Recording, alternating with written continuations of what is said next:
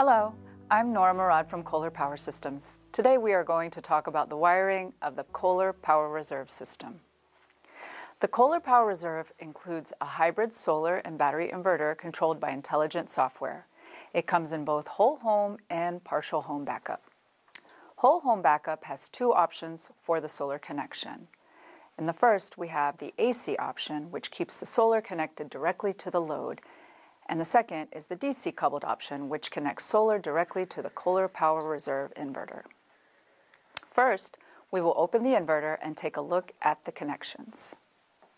Using a 5mm Allen wrench to remove the cover of the inverter, our hybrid inverter has multiple connections: an auto transformer connection, 4 MPPTs for PV, a backup connection for the protected loads panel, AC connection for the grid, a connection for the measuring CTs, and the connections for the battery management system of the batteries. The inverter and auto transformer conduit fittings are a 1-inch diameter. Appropriate adapters should be applied when conduit fittings with different dimensions are used. Insert the corresponding fittings and then fasten the joints. The next step is the connection of the auto transformer. Using a 3mm Allen wrench, remove the 4 screws and remove the cover. The connections on the auto transformer are the AC connection and the NTC, or temperature sensor. Both connections go to the inverter. The maximum AC current is 40 amps. We recommend using a number 8 gauge copper conductor rated for 90 degrees C. For the NTC connection, you can use the set of pre-made cables shipped with the inverter. If a longer cable is needed, you can either use 22 or 24 gauge 600 volt insulated wire. The 2-pin terminal goes to the inverter, and the other end goes to the auto transformer spring connectors marked NTC. Run the NTC, power, and ground. Wires to the inverter through the auto transformer conduit. Connect power conductors to the ATX terminals L1 and L2. Connect the green ground wire to the ground PE terminal. Connect the 2-pin terminal to TX NTC. Once the auto transformer has been wired, take a photo within the KOHLER Power Reserve dealer app and press Next to move on to the next step. After wiring is completed, fasten the auto transformer front cover. Next, the PV wiring connection. For the PV runs, we recommend using a number 12 gauge copper conductor rated for 90 degrees C. Our inverter comes with 4 independent MPPTs for up to 4 different strings. In this video, we will connect only one string, but the process is the same for multiple strings. Run the PV conductors through 1 or more conduit openings on the left side of the inverter. Connect the PV conductors to the PV terminals. Now we will show the connection of the batteries. In this video, we will show the installation locating the inverter to the right of the battery enclosure. If you are installing the inverter on the left, the batteries and BMS must be flipped. The COM-in is on the top and the positive connection is on the bottom. The first step is to identify the harness kit to begin wiring the battery modules. The harness kit includes a set of communication wires and the power cables. Depending on the size of the battery bank, the number of wires may vary.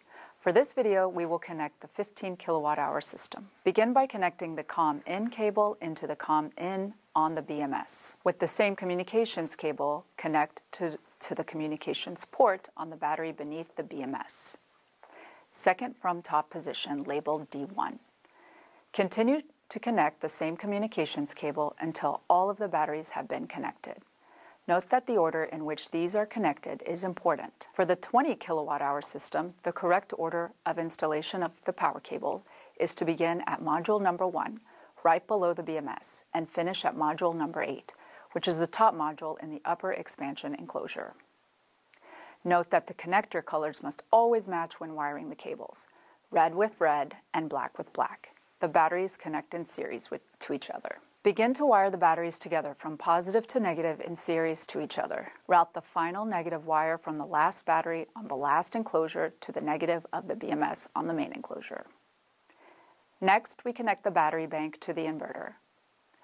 Route cables through conduit openings and connect long positive, red, and negative black ferrule ends of the battery cable to the inverter positive and negative battery input. Plug in the long positive and negative cables into the same color BMS connectors. The following step is the installation of the power hub, which is the wireless monitoring and control system of the KOHLER Power Reserve.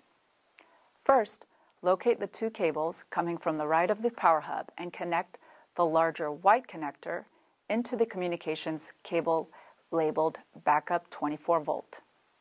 The other small black cable will be eventually wired into the display panel on the front cover of the enclosure. Next, plug in the RJ485 connection from the power hub into the out-COM port on the opposite side of the BMS. Then, plug in the green 4-pin communication connector to the inverter. Once the system has been wired, take a photo within the KOHLER Power Reserve dealer app of main enclosure wiring and press Next to move on to the next step. Next, we will connect the CTs. The current transformers are required for the system installation to detect grid, current direction, and magnitude for proper system orientation. The two grid CTs must be installed on L1 and L2 on the home's main utility entry cables. L1 and L2 are determined by the grid connection marking on the inverter. Make sure that the AC cable is completely isolated from AC power before connecting the CTs. CTs are labeled either L1 or L2 and must be facing the correct direction. The house side of the CT must face the main panel and the grid side must face the meter. Route the other end of the CT through the CT port and insert the 4-pin terminal at the inverter as shown. After all the wiring is completed, close the wiring distribution box. The next step is the wiring of the backed up connections. For whole home configurations, make sure an RDT automatic transfer switch is installed. When the grid is down, the maximum load must not exceed the inverter rating, otherwise the inverter will turn off and the loads will not be backed up until load is reduced to max rated output of inverter. Make sure the inverter is completely isolated from any DC or AC power before connecting backup cable. When using the backup function of the inverter, corresponding protective devices like AC breakers should be applied to ensure safety or satisfy local requirements. For this connection, we recommend a number 6 gauge copper wire rated for 90 degrees C. Route the backup cables through the backup port. Connect backup cables to the backup terminals on the inverter. Once the system has been wired, begin wiring the automatic transfer switch and take a photo with the KOHLER Power Reserve dealer app and press Next to move on to the next step. Next is the on-grid connection on the inverter. Keep in mind that an external AC breaker is needed for on-grid connection to isolate from grid when necessary. The on-grid connection going into the normal side of the ATS will need to be tapped using Polaris lugs. Route the grid cables through the port closest to the grid connectors and connect to the grid labeled N, L1, and L2 connectors. We recommend using number 6 gauge copper for conductor rated for 90 degrees C. Once the system has been wired, take a photo of the inverter within the KOHLER Power Reserve dealer app and press Next to move on to the next step. And that's it for the wiring part of the installation of the KOHLER Power Reserve system. If you would like to learn more, please visit our product page. My name is Nora Murad from KOHLER. Thanks for watching.